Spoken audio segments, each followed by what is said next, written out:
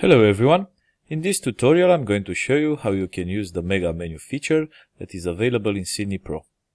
First of all, we have to activate the Mega Menu module, so we're going to go to the backend, go to Appearance, click on Team Dashboard,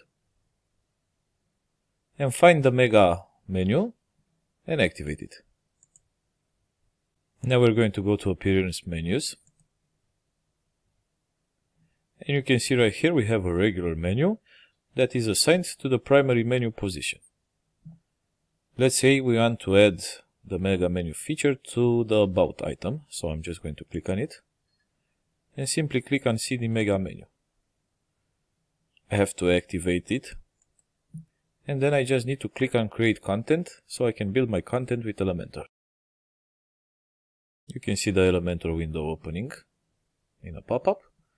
So right now I'm just going to add the content I want. So let's say 2 columns, maybe add the background color,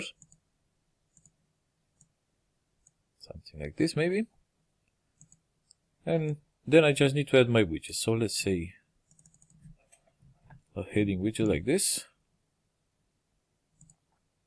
Let's make it white. Maybe a video. Okay, let's add some padding around this whole section, like this. I'm going to align it vertically. And just click on Update. Then I have to click on the Close button right here. Save it. And let's go to the front end.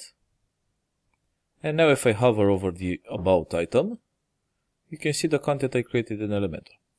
So obviously I can add here anything I want, any kind of widget. It can be a core Elementor widget or a third-party widget. Of course, I can arrange this properly for mobile devices also by using Elementor's features. So I'm going to go here. This is my template that I just built. I can of course hide, for example, this column on tablets or mobiles, or I can do any kind of changes I want. Change the width maybe of the column. So anything I need I can do using the built-in features. If you need to add more, you can just go back to Appearance Menus, and let's say you want to add a Mega Menu here. Just click here and do the same process all over again. Create a different template just for this item. For example, I'm just going to drop an image here quickly. Save. Go back to the front end. And if I hover over Services, you can see the image. If I hover over About, you can see the template I created previously. That's it. Thank you for watching.